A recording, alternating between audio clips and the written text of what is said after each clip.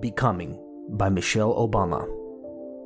Michelle Obama has been noted as one of the most iconic and captivating women of our era, the first African American that became the First Lady of the United States of America. She supported and aided in the most welcoming and inclusive White House in history, while also showed herself as a powerful advocate for the rights of women and girls, not just in the US, but in the whole world as well. In her memoir, Becoming, she invites us into her world full of deep reflection and experiences that have shaped her to the woman she is now. It is the embodiment of a woman of soul and substance who has steadily defied expectations. This will surely inspire all of us. In her early years, Michelle Obama is known in Chicago's South Side as Michelle Robinson. She was raised in a brick bungalow belonging to Robbie, her mother's aunt. Growing up, she saw the chaotic status of the United States at the end of the 1960s, where Kennedy's dead and Martin Luther King Jr. being assassinated. Racial segregation and disparities between Chicago's downtown and its South Side. On the other hand, Michelle remained positive and continued to pursue her passion for learning piano, jazz music, and Stevie Wonder long before she met Barack. She even started learning piano at the age of 4 at Robbie's piano lesson. She said that she had never seen a perfect piano in her life other than Robbie's squat little room. Robbie's recital at Roosevelt University in downtown Chicago made her realize how much disparity there is in the world. This teaches us to be proactive about learning and getting a good education, regardless of how good or bad things are around you. Michelle continued to get an education with the guidance of her mother. Michelle's mother helped and pushed her to excel. Her mother was described as tough and had very high expectations for her children. On the other hand, her father was diagnosed with multiple sclerosis, making his body slowly deteriorate. And a couple of times where she and her family come to visit some family friends in a predominantly white neighborhood, they always return to their car and find that someone had made a deep gash into it. Despite all of this, Michelle didn't let these challenges hinder her way. She worked hard in school and got into Princeton. Even if the college counselor doubted her, but she didn't let this to let her down. Another lesson that can be learned from Michelle is that don't let people's opinions of you discourage you. Try for greatness and you will eventually find the people who believe in you. She graduated as magna cum laude with a degree in sociology. That doesn't simply end there. After that, she dived into Harvard Law School, knowing that it will give her a degree of validation and certainty about her future. After law school, she moves back to Chicago and works in a firm called Sidney & Austin. After a year working at that firm, she agreed to be a mentor and summer associate.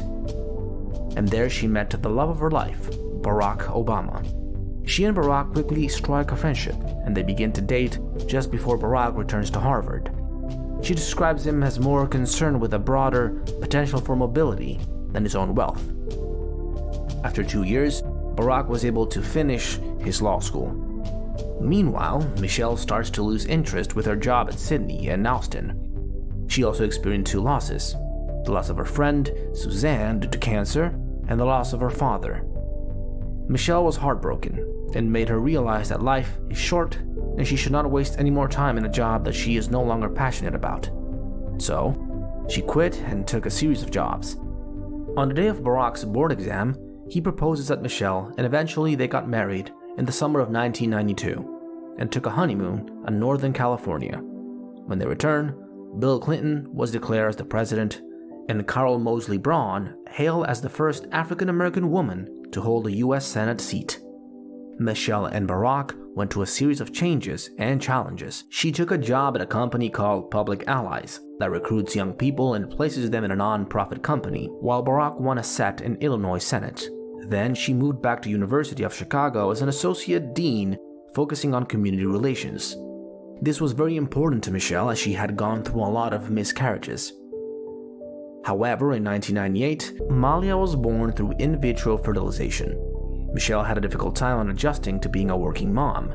Even Barack, too, experienced some of the sacrifices of parenting when they were on vacation in Hawaii and Malia got ill, making him forced to miss his crime bill vote, losing his congressional race. In 2001, they have another girl named Sasha. Having 2 kids, and even if they can't afford childcare, Michelle insisted to go to work at University of Chicago Medical Center and bring Sasha along. Michelle was happy with her job and finds ways to improve how the hospital interacts with the local community. And also, she was committed on raising her kids. While Barack decided to run for the US Senate and was also chosen by presidential nominee John Kerry as the keynote speaker for the 2004 Democratic National Convention, this made him win his Senate race with 70% of the vote because he became an instant sensation for a 17-minute speech demonstrating how he is the embodiment of the American dream, calling for hope, progress, and unity. After 2 years in the Senate, Barack considered running for president, though Michelle was hesitant at first because she can already see her own identity slipping away. But she eventually agreed, knowing that it can help a lot of people. During the campaign, they faced a lot of racism and discrimination. Michelle, on the other hand, faces a great deal of sexism. Some people think that she was emasculating Barack by being such a strong woman. While campaigning heavily in Iowa, Malia's body mass index was not good according to her pediatrician. Michelle, who was also busy with the campaign, took care of Malia's problem and hired Sam Cos to cook nutritious meals for the family. That's when Michelle began to be passionate about their kids' health. She and Sam discuss about the possibility of putting a garden at the White House if Barack wins. After months of hard and heavy campaigns, Barack won the Democratic nomination and won the presidency. This causes a great impact in the Obamas' lives, and so they moved to the White House, where they received a whole dedicated Secret Service agent, a heavy security detail, and a full-time staff catering to their needs. However, Barack and Michelle waste no time. A great lesson to be learned from them was, don't fear using your strengths and ideas to try to improve the world, no matter how prestigious a position you may be in. Barack solely focused on saving the falling economy, while Michelle began a series of initiatives in the White House. The planting garden she was planning with some cause, which helped spark her children's health initiative, Let's Move. Michelle was very passionate, not only to her kids' nutrition, but to all children as well.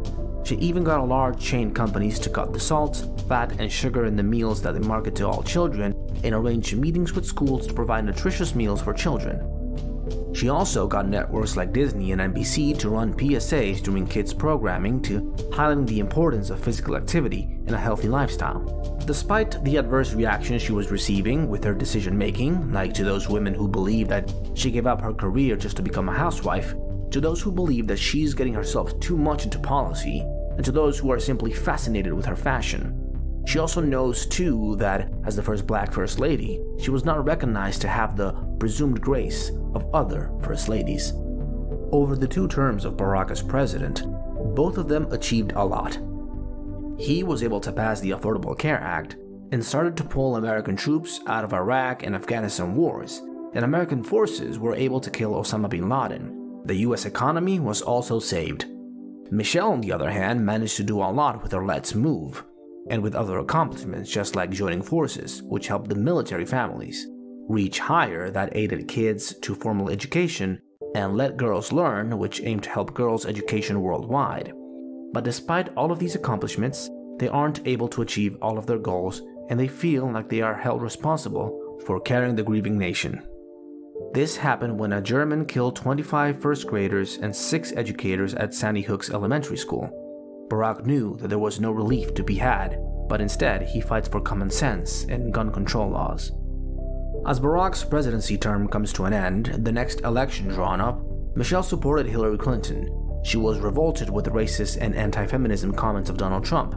Unfortunately, Trump won, and Michelle was so disheartened because she was worried with the campaigns and movements that she made for the last 8 years might be undone.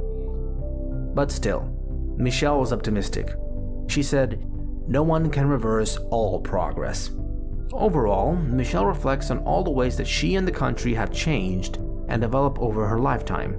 She concluded that she is an ordinary person who found herself on an extraordinary journey. Neither she nor the country is perfect, but continuing to grow and owning one's own unique story is what becoming ultimately means to her. Becoming helps us to motivate us to move forward with our dreams regardless of our own circumstances.